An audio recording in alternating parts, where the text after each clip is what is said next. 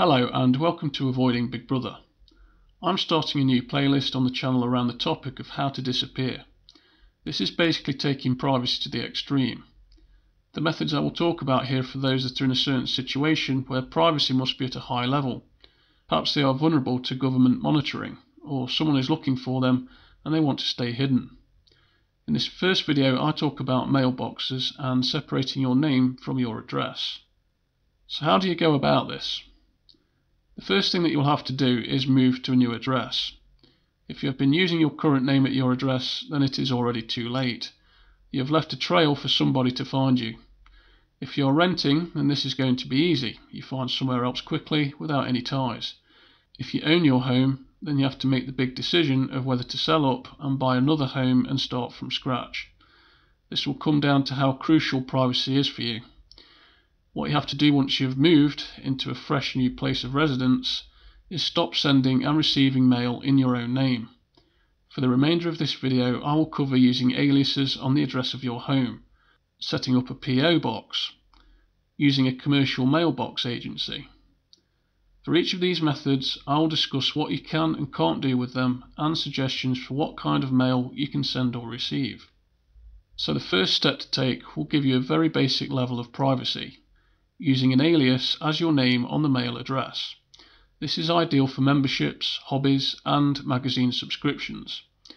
You could also use the alias for any anonymous credit cards and debit cards and the statements that you would receive for those accounts. You can at least stop a lot of that sort of mail from being posted in your name to your home. Using an alias is not breaking the law for any post that is not connected with your government. I would also recommend not registering for voting, particularly if you live in the UK. Registering for the electoral roll will give your name away to the government and public information databases that use government data. 192.com would be an example. The best way to go about it is to use a gender-neutral alias like Alex or Blake, for example.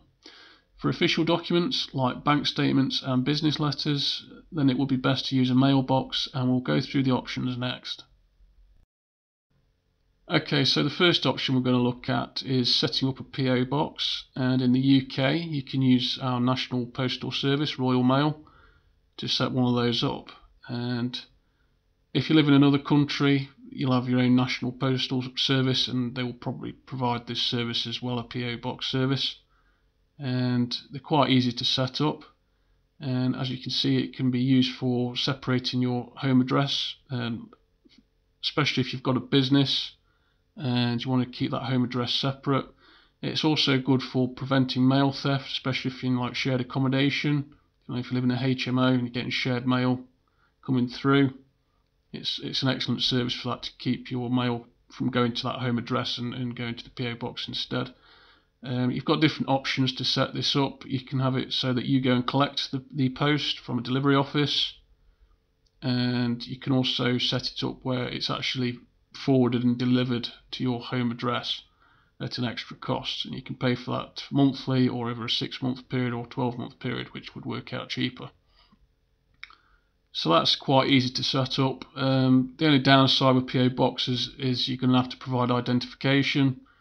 You can go for a commercial mail address, a commercial agency like Mailboxes, etc.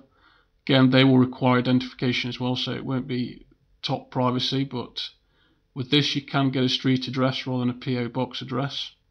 So this is another option. They can also provide virtual office services as well. But with a commercial agency there's more chance of your name coming up in national databases through that registration. As an alternative, you could go for a smaller operation, for a mailbox service. A smaller company, they probably only provide one address that you would take your mail to.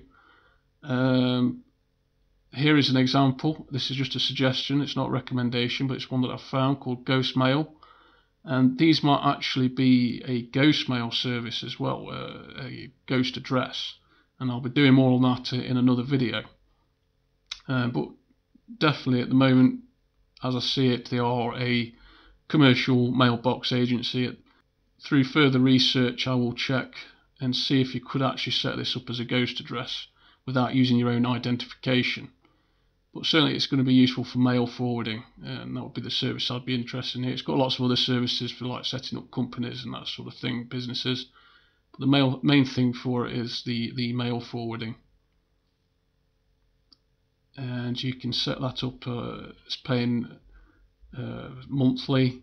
You can pay for it over 12 months, which again works out a lot cheaper. And again, that gives you like a street address. I think they only have one street address for this because it's not a big commercial company.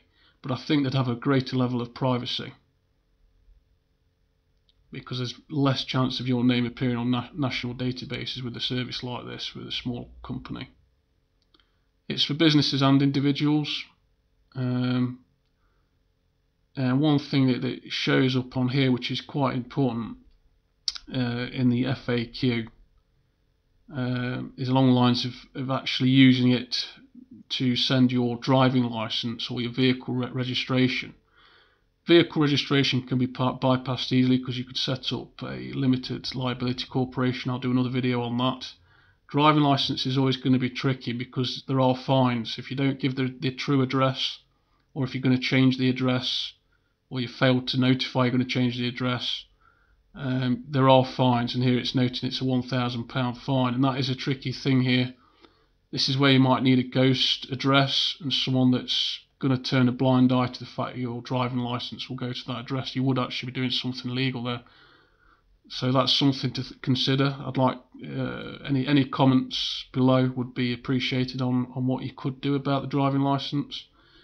But it would certainly be good for other things like bank statements, utility statements, doctor registration, memberships, personal mail to friends and family, all that sort of thing.